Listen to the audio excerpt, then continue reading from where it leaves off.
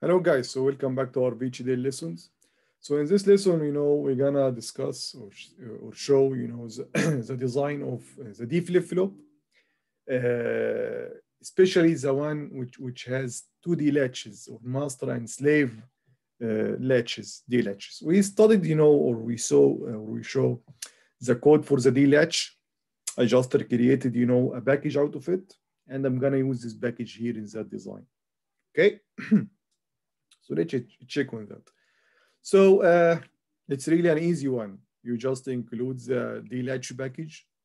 You define the inputs and the outputs of the complete circuit. So the D flip-flop here will be, enclosed in that box here.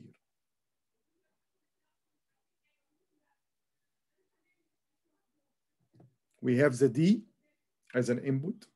Of course, the clock is also an input. And then you have the Q and the Q bar. Okay, so that's basically in the input and the outputs here in the entity. And remember, with that design here, with the inverter located in the second branch of the clock, or the enable of the second D latch or the slave D latch, it's a negative edge. I mean, it will the output Q, this output here, will copy what was in the input on the negative edge of the clock when the clock changes from 1 to 0. Okay. So I created, three signals here.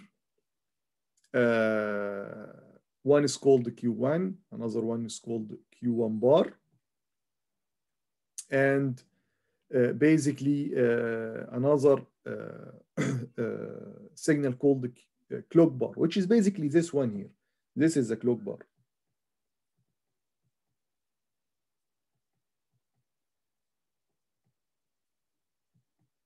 Which is basically the inverter of the clock input. That's it.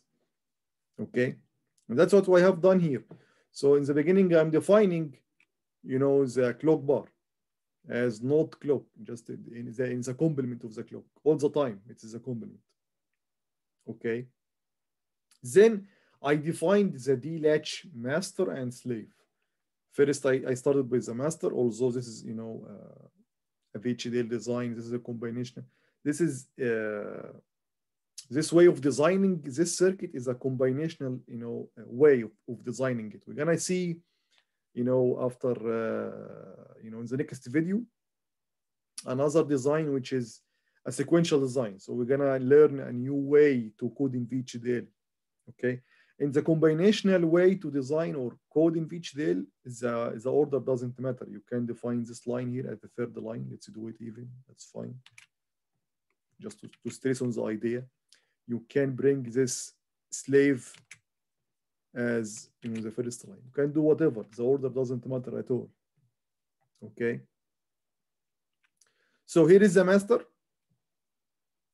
D latch. This master D latch has its input, the first input D, the second input, which was basically the enable, but I'm gonna connect its second input, which is enabled to the clock, just like what we see here. Then, what its out? Its output is basically an internal signal. That's why I defined this Q1. So this is basically Q1. And this is basically Q1 bar here. Although I'm not using Q1 bar at all. I'm just using Q1. Okay, just to differentiate it from Q, I just named it Q1. Okay. And then I defined, the slave D flip-flop. I'm sorry, D latch. So I'm sorry. Then I defined the slave D latch. The slave D latch has an input D, and this D is just connected to Q1. That's why you have here Q1. The second input now is not clock, it's a clock bar. The signal that we have defined and assigned to it always the complement of the clock. Then the output here, you have for the output, you have Q and Q1 bar. So, sorry, this is, yeah, and the Q bar, I'm sorry. Q bar, this one, which is basically the second output of the whole circuit. Okay, that's basic. That's it. You know, you have 3 components in the circuit, so you have just 3 lines. The package, this line that defines the package, its input and its output. This line that defines this package, its input and its output, and this inverter. That's it. Okay. Now let's check the. Of course, we should combine. Let's combine this. We change the order. Just to stress on the idea that the order doesn't matter in that particular kind of coding. In the next video, when we studied process is basically the main stream, style of coding to code synchronous circuits, which are our, topic right now in that part of the course. Okay, let's restart the simulation because I already started it with the original design. So here is a test bench. The test bench, is exactly the same, just like the one that we studied before, except for one line here, which is that one in which we generate the clock. Okay, for the clock, it's a normal input, although it has a signal, so it has a continuous periodic signal, square wave signal, that should be always all the time, going into that particular pin or input. And here is how we generate, clock signals in VHDL. We just define a signal for it, just like any other input or output, but then you apply this particular line of code. That's it. Okay. Here you define half of the signal at which time the clock will change from 1 to 0 or from 0 to 1. This is a half cycle. Okay, so we're gonna generate here using this line a clock signal with cycle 3 nanoseconds. Okay, if this is, for example, 2, not 1.5, it will be a clock signal with cycle equal to 4 nanoseconds and so on. And here is, we just put some random, values for the D, okay? And after each change, you put a delay of 3 nanoseconds. Okay, so let's run this. Here is the clock is in yellow, so you guys can see it, in a clear way. And here is the D, the first input.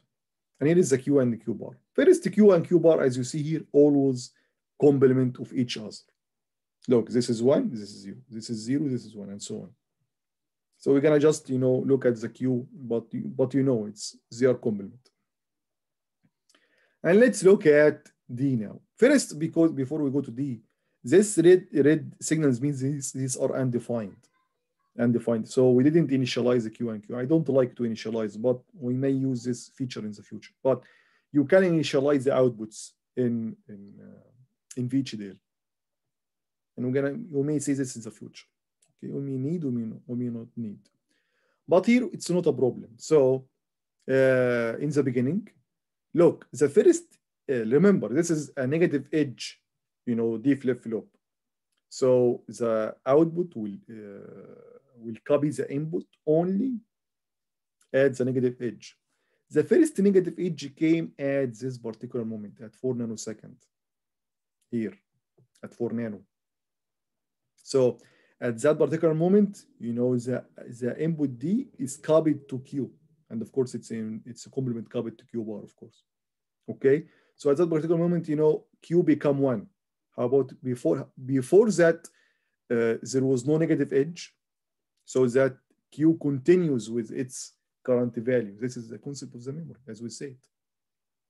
The output will change only when there is a clock edge. Okay, so that's basically what happened. So it was undefined and it's continue undefined until the first negative clock edge reaches as 4 nanoseconds. Good. Look at here. D changes from 1 to 0. Although there is a positive edge, not negative edge. That's why Q doesn't change. Q changes only at the negative edge. Here is a negative edge, and now Q can copy D. D at that particular moment, which is 8 nanoseconds exactly, is 0. So Q will be 0. And so on. Until we reach that particular moment, again, D changes from 0 to 1. Q doesn't change because this is a positive edge. But then we reach the negative edge at 20 nanoseconds. So Q at that particular time copied D. So D at 20 nanoseconds is 1. So Q will be 1. Of course, Q bar will be 0. Okay? Here, D changes from 1 to 0. That's right. And we also have a negative edge.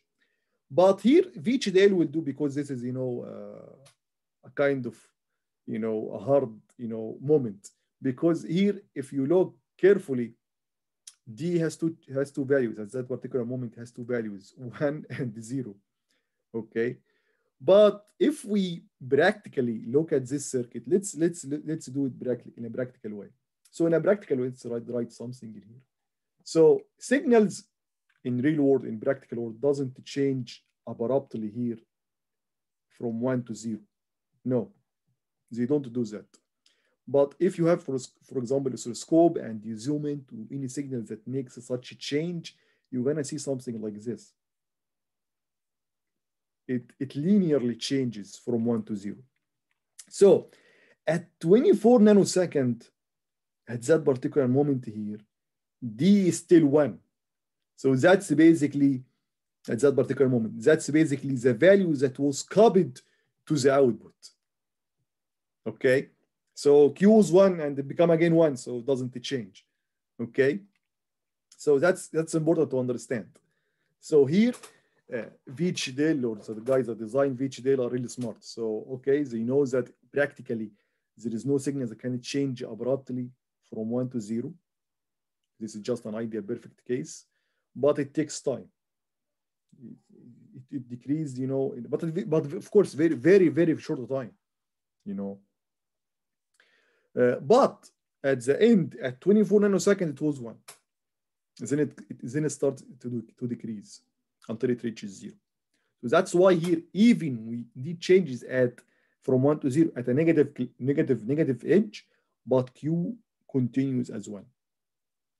That's really important to understand. Okay. Here another edge. So now D is 0. So at the positive half cycle, at the positive edge here, Q doesn't change. But at the negative edge, Q will change. And we're gonna continue until this edge here. So this edge, a negative edge, and then Q will copy the value of D, so it become 1 again, and so on. Okay, that's basically the design of the master-slave design of D flip-flop. Okay, it's really a neat one, and we're gonna use it all the time, guys. Okay, in the next video we're gonna see another design for the D flip-flop using what's called the process, which is a coding style for synchronous circuits. Okay, guys, thank you very much for watching this video, and see you in the next video. Bye-bye.